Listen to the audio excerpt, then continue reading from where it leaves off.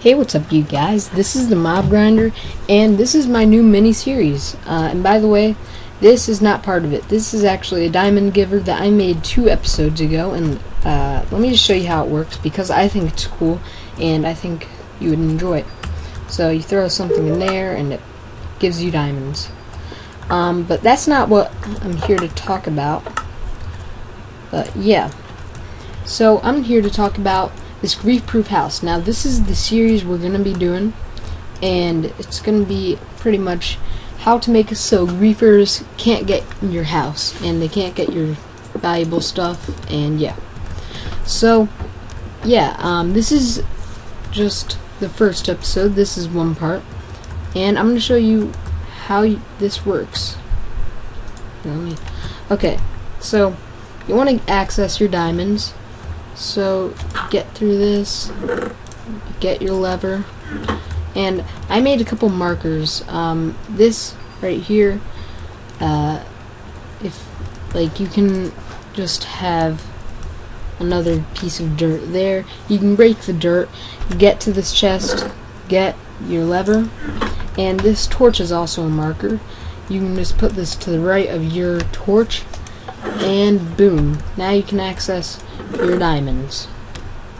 So yeah, and then if you want to do this, you can just close that, put it back in here, replace it with some dirt, and boom. Here, let me just make this look nicer for a bit. Hopefully that'll grow. But yeah, guys, let me show you how this works outside of the house now. Oh, and by the way, you might want to make the house look thicker than it already is, so you might want to, like, I don't know, put a wall around here. I'll do that, and we're pretty much just going to be building on to this house as the episodes go by, and yeah, so we can pretty much just, I'll just pretty much make another layer here. I'm not going to do it on camera because that will be boring. And it might actually even help us. But yeah, so this is how it works. What we're gonna do is, right here is where you put the lever, but in this case I'll use a redstone torch, but I'll show you this first.